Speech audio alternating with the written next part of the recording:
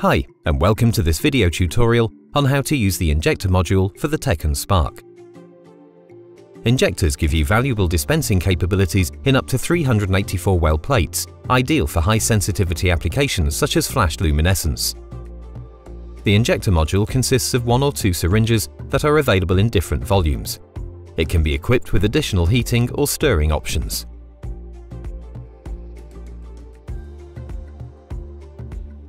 Before connecting the injector module, make sure your instrument is switched off. Put the module onto your device and connect it with the cable provided.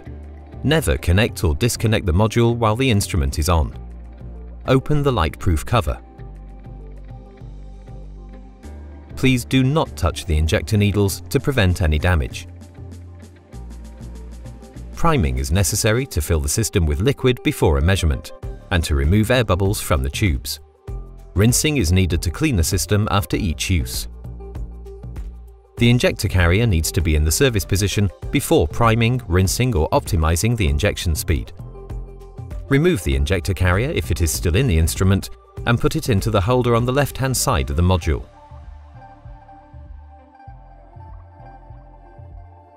Insert a suitable container beneath the injector. Insert the tubes into the carbon needle.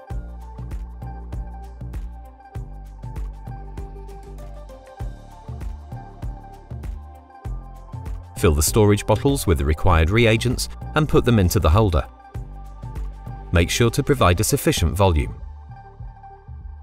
The carbon needle ensures that the tube reaches the bottom of the flask for optimal aspiration.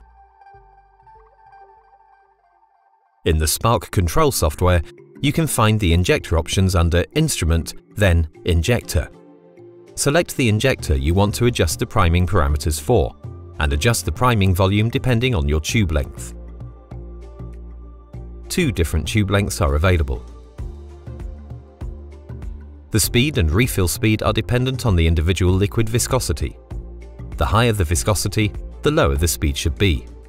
Save your settings for future priming actions. Click Start. You can also use the hardware buttons for priming.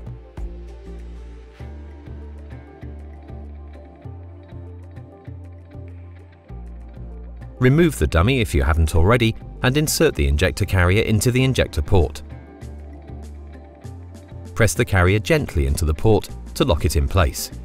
The instrument is equipped with a sensor that displays an error message when the injector carrier is not in the correct working position. First, select the plate area of your measurement. To perform an injection step, drag and drop the injector strip into the work pane. The injector can be used in 2 distinct modes. The injector strip only will inject the entire plate in a plate-wise fashion and then perform any preceding steps, such as a measurement. When used in combination with the well strip, injection can be used to inject a single well, followed directly by a measurement action. This can be used for fast kinetic applications like flash luminescence. Depending on the configuration of your injector module, you can select injector A or B. The volume can be defined depending on your requirements. Please remember that the speed and refill speed are dependent on the viscosity of your liquid. You can optimize speed settings in the service position to find the correct parameters. You can choose either a standard refill mode or to refill before every injection. When choosing standard mode, the syringe will be refilled before the liquid is fully depleted. During the measurement, the injector module will inject the liquid as defined in your method. After the measurement, bring the injector carrier into the service position again. Use the backflush function to save valuable reagents.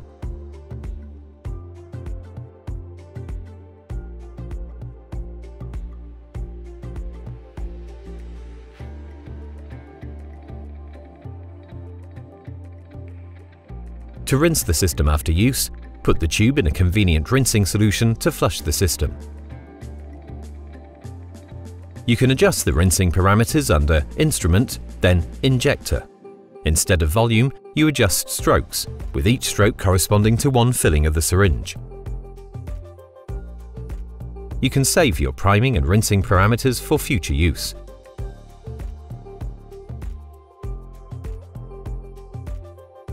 Again, the hardware buttons can be used for rinsing.